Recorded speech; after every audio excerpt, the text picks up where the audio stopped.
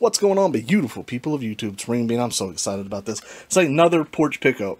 What that means is I don't even have to leave the comfort of my own house to add games to my collection and make money. And I ain't gonna lie to you people, now I paid $200 for this slot, but I will say it is extremely justified when you see just how many consoles and games are in here. But before I can do anything, of course, I gotta go through the whole entire lot and sanitize everything like I always do. So sit back and relax. Let's do it.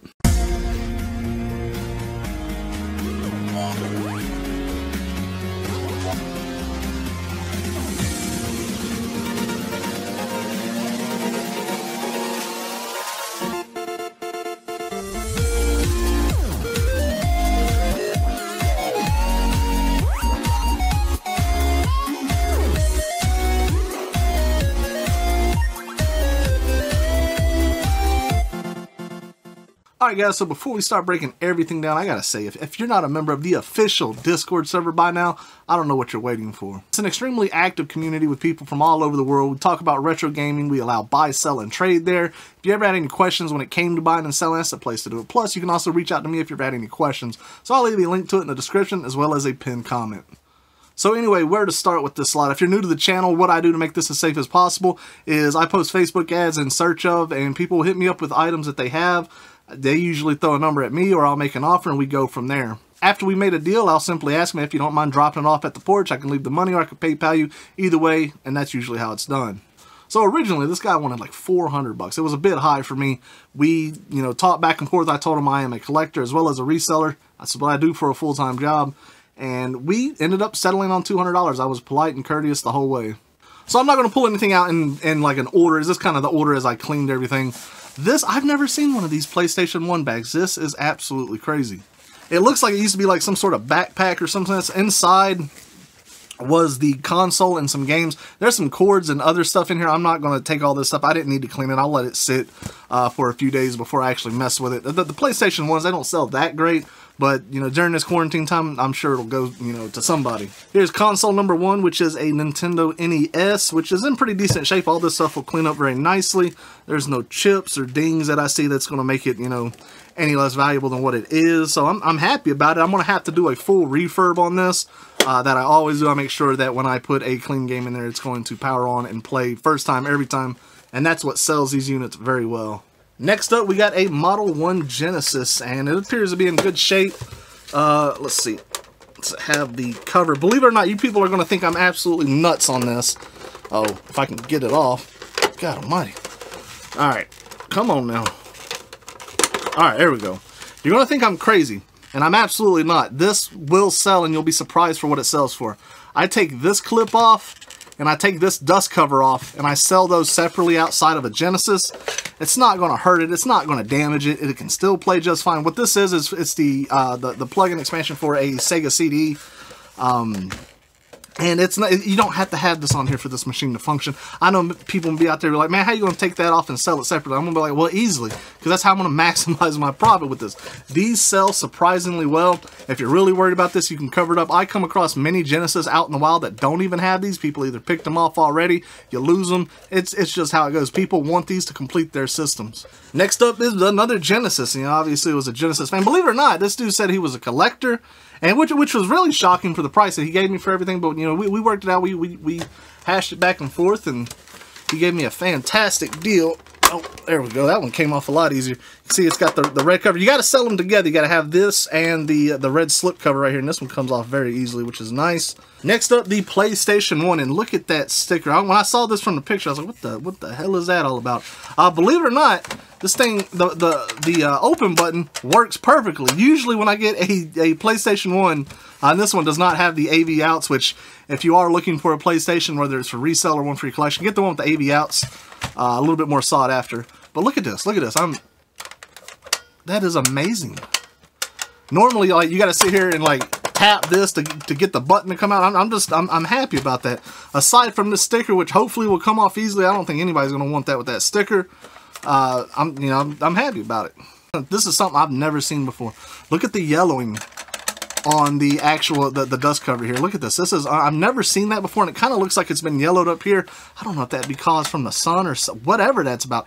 I've never seen it on an N64. That's just nuts. Inside here, always open these up, see if they have the expansion in them, and this one does not, unfortunately. Next up is another N64. I'm telling you, I got 2 Segas, PlayStation 1, NES, and 2 N64s here. And this one's in a lot better shape right here. But except, look at the dust cover. It's kind of like offset a little bit. I don't think it's going to jeopardize price or anything, but check this out. There it is. That's what you want to see. For those who are not in the know, your expansion packs in here are required to play certain games. And again, I will take this out and I will sell it separately. I actually have a bunch of aftermarket jumpers that I put in here. That way the N64 still works and maximize my profit. Now for the controllers that this came with, the first one, as you can see here, it is taped up. And it's taped up in like 3 different spots. A little tip though is if you have a broken N64 controller, I'm talking like cracked, all to hell, and you have a spare, if the cord's good on there, open it up, desolder it, and replace it in this, and that way you have a good N64 controller. This next one's in fantastic shape. Good tight stick on there. No splits in the cords, which is something you always want to see. Where would you be without the classic little brother super pad? This is the controller he had to use, or a friend. It didn't matter. You damn sure best believe that he's playing on the good controller. The super pad's not bad. It's just it's not ideal for me. My God, it feels like it could end up in like a murder weapon in the game Clue. Alright guys, the last controller in the N64 lot is by far the best for obvious reasons here. The stick on there is in pretty good condition, no splits.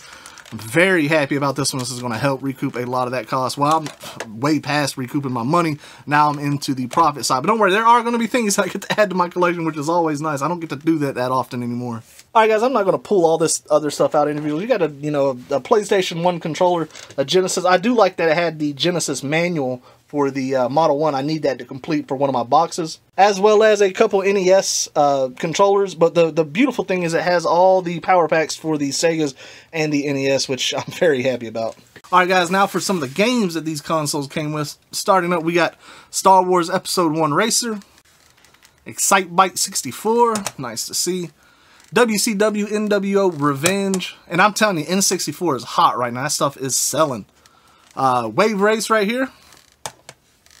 Midway's Greatest Arcade Hits Volume 1. I actually thought I didn't have this, but it turns out I did, which is, I'm getting so close to completing the full N64 library. It's so hard for me to find a game I don't have.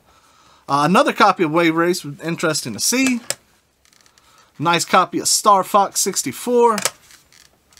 Mission Impossible. That's it for the N64 games. Nothing too crazy in there. I'd love to see, a Smash Bros. Or, believe it or not, Super Mario 64. Look up comps right now on that and tell me if it's not insane. The Sega Genesis games we had right here, and I'm going to tell you another good thing about the Discord server is I didn't know what the hell this was. From the pictures that I seen, I couldn't see it that well. I couldn't really make out what any of this was. But there's a channel in there that's called Identify This. I posted a picture of it. It was like instantly answered. So the people who answered this, thank you so much. But this is Jerry Glainsville's Pigskin Brawl. It's not the most common sports game. It's actually going to sell for, well, I'd say in good condition, it would sell for a decent amount. I don't know if I'd be able to sell that for much of anything, but it was interesting to see. Classic game right here, Sonic the Hedgehog, which, if you don't see that in a Sega Genesis bundle, there's something crazy going on.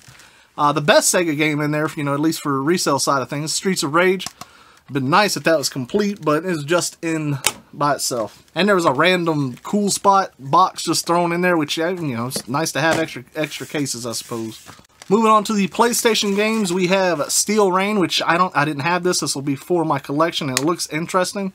Graphically, for the PlayStation 1, it's actually surprising, how decent it looks for its time. I'm definitely going to have to give that one a shot, see if it's any good.